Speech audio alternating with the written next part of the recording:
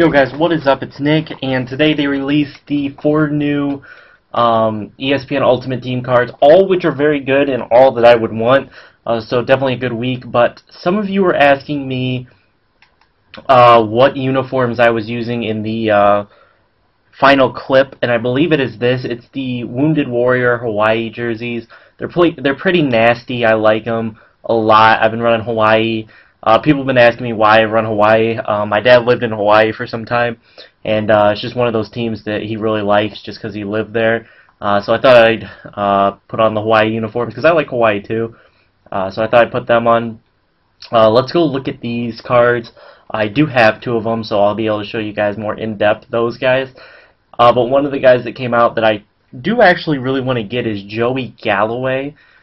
We still don't have that AJ Hawk yet, but let's see here. Joey Galloway is 29,000. There he is. It's a pretty boss picture right there. Pretty good stats. Nothing terrible on the back of his cards. Awareness a little low, but all in all, the back of his card makes him look very good.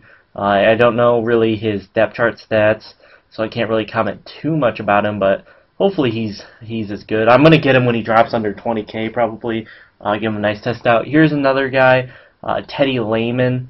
Up for 89K. I don't know why there isn't any Peter Boulware's up right now, but Teddy Lehman, 96 left outside linebacker. I thought about buying him for 90, but that's just a little too much. I don't need him that bad. All decent stats. If you compare him to the Boulware, there's not a whole lot of difference. Up 1 in speed, down 4 in agility, up 1 in awareness, same tackle, down 1 in block shed, down 3 in strength, and up 1 in play rec, and I don't know the depth chart stats for him, so I can't really comment. But let's get into the 2 that I actually have. Probably one that I was most happy to see come out was Tyrone Wheatley, Michigan running back. He was just a boss. Definitely happy to get him. I'm definitely going to have to try him out, see how good he is and whatnot. His depth chart stats, there's nothing really too impressive here. He's got 92 acceleration, 92 break tackle, 91 stiff arm, that's nice. He's got decent catching, not anything amazing. But all in all, a good player, and I really am happy to have a Michigan running back.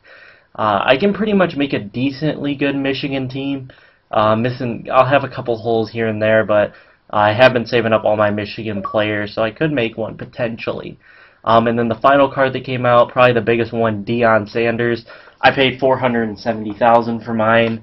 Kind of pricey, but I'm sitting perfectly fine with coins. I was able to get him no problems. I haven't even looked at his depth charts yet. He's got 99 acceleration, amazing, with 97 speed. So he accelerates 1 faster than Charles Woodson. So that's big. Charles Woodson's got better break tackle though, ball carrier vision, spin move, got good spin move, got a good juke move. Good catching, decent catching traffic and whatnot, 97 jumping, 81 tackle, which is better than Charles Woodson, so that's nice. Pursuit, 98, play rec, 85, that's a little low, but I'm okay with that. 98 man, 94 zone, 94 press, nothing else here really matters. 99 return, he's got same stamina and injury, well, 2 better injury than Charles Woodson, but I really haven't had problems. So those are the new cards. Happy about all of them. They're all really good. I hope tomorrow they release a new Heisman hopeful card. Hopefully Troy Smith. I'd really like to see a Troy Smith card come out for the Buckeyes fans and also for me. I really want to play with the Troy Smith. So I got 3 cards up on my auction. D'Angelo Hall and Pac-Man Jones. Big ups to Radioactive Waste for hooking me up with some cards earlier today. Super cheap. He was just throwing stuff up for people in the party to snipe, kind of snipe, because we knew it was coming. It's not really a snipe. Pretty much got them all, so big ups to him. Opened up about 200 or 300K worth of packs, pulled RG3, and a bunch of other guys I already sold. Also got McFadden here, but hopefully RG3 sells. That'd get my coins. If all these sold, I think I'd get my coins over 400,000, so that'd be really nice. Then I'd be able to, sit and be able to get some of those cards. I still need the Timmy Teepster, as Murphman would like to say, but I still need him. He's the only one that I'll have left. But I'm guessing a new one will come out this weekend, so I'll have another one I'll have to get.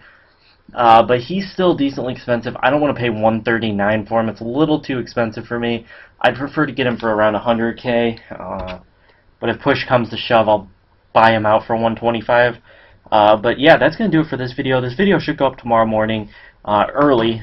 So for some of you guys, you may still be awake. For those on the Pacific Coast or those late nighters on the East Coast, it'll be up then. If you liked the video, drop a like if you did, subscribe if you haven't, and I will catch you all later. Peace out, guys.